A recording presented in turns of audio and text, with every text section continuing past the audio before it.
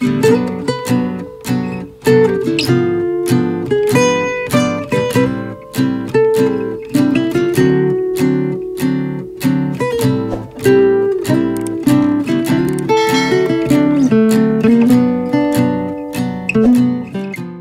everyone, welcome back to my channel.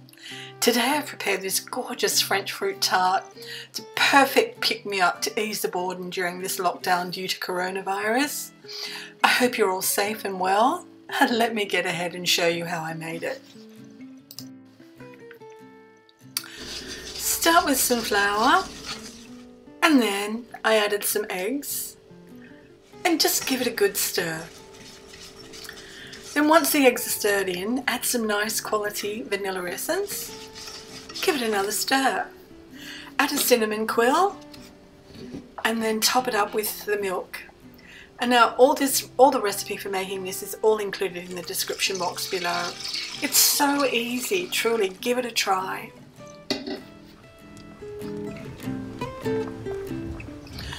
Next, place your pot on the boil and whisk it thoroughly because you want to really get this lovely light and fluffy and creamy. Won't take too long, and cook it till it gets really lovely and thick. And then take it off the stove.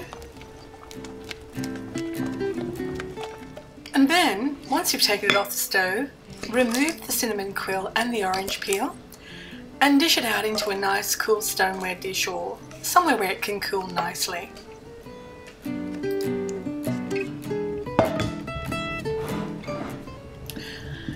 Smooth it out evenly to fit the plate so it has a bit of chance of cooling, and then return the cinnamon quill and the orange peel so it can still absorb some of those flavours. And then you just need to cover it with some Glad wrap just so it won't form a skin, and just set it aside and we can move on to making the pastry. For the pastry, you'll need to add flour to a mixer of some kind. I mean, you can do this by hand by all means, but it's just easier with a mixer, obviously. And give it a little bit of a mix. And then next you'll need to add the specified quantity of butter and make sure that it's nice and cold and cubed, and then just mix it through till it resembles fine breadcrumbs. Pulse it if necessary.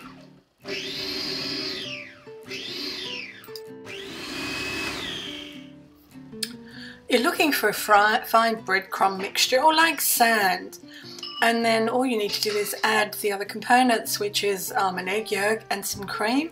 As I said, all the ingredients will be listed in the description box below. Once you've added that, then all you need to do is mix it again, or mix it through gently. Don't overmix at this point.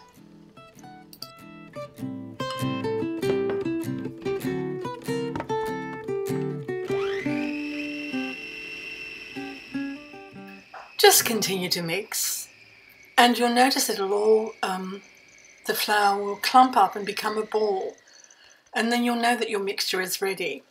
So you have to remove it and put it onto a floured surface.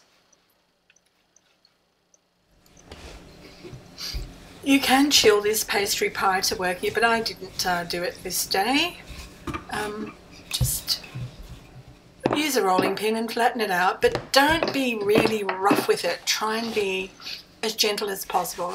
Use as little flour as possible as well. And roll it out so you want to fit it into your pie case. Once you're happy with it, wrap it around your rolling pin and then lay it into your pie case and just gently manipulate it into its natural shape. And then all you need to do is just trim off the rough edges around, but you know, don't be rough with it. Try and be gentle because this is like a short crust pastry, and it's, you know, you want it to be lovely and biscuity. Next, just cover it with tin foil or alfoil, whatever you call it, I'm not sure, and weigh it down with pie weights. In this instance, I'm using rice that I use continuously all the time for pies. And just level it out and then put it in the oven and bake it till it's golden and gorgeous. When everything is cooled down and you have fruit cut up and ready to go, we have to fill the pie case with the custard, which I have actually cut with lovely fresh whipped cream to make it even lovelier and lighter. So then you commence to fill your pie case with that lovely custardy creamy goodness. Yum. I'm licking the screen almost because I know how delicious this is. So smooth it out as best you can, and then just use the artist within you to decorate with beautiful fresh and even canned fruit, whatever's available to you, and just make it your creation.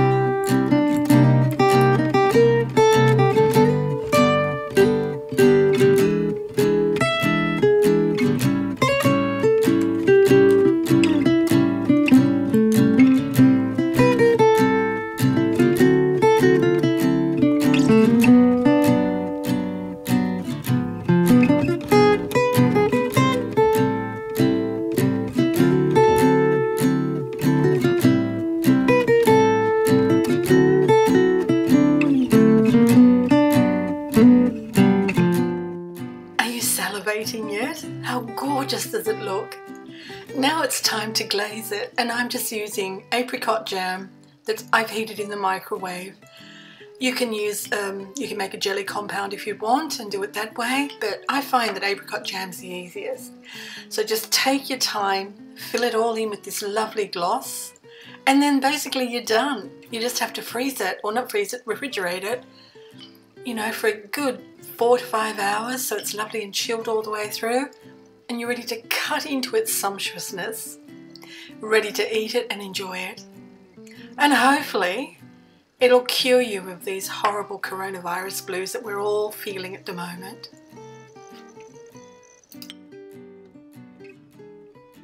And here it is in all its glory. The fragrance is amazing, the taste is sensational. I do urge you to try and make it. It's gorgeous. Your family will love it. Dear friends, if you're finding yourself alone, lonesome with this coronavirus, or if you're in a family and you're, practicing self-isolation, just sit down, eat together, pray together, be together. That's all we can do to combat it and get through this. Well, lovely people, you saw how easy that was to make. Maybe you will consider giving it a try while you're home during this silly flu. I hope we're all safe, and sending you all my love and good wishes. Thank you for the people that return week after week and the ones that are new. Wish you the best of everything, people. Bye-bye for now. Bye.